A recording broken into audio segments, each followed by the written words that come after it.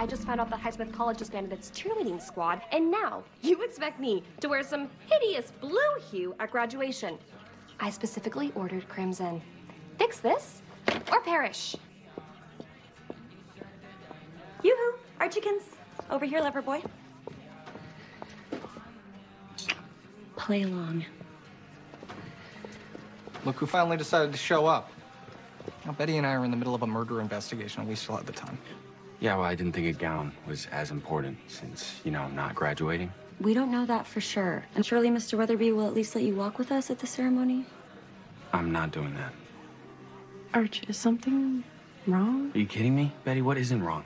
Now, Archie, let's get you some water to cool off. Lonnie, what the hell are you doing? I'm trying to keep our last week of high school from imploding. If people find out we broke up, they'd start asking questions. And then we'd be forced to tell Jughead the truth about what you and Betty did, or lie. But neither of those sound like good options to me. Agreed? So we're gonna pretend. At least until graduation. That's really our only option. Yeah, for you. Maybe. I'm getting the hell out of here. Archie. Hey, babe.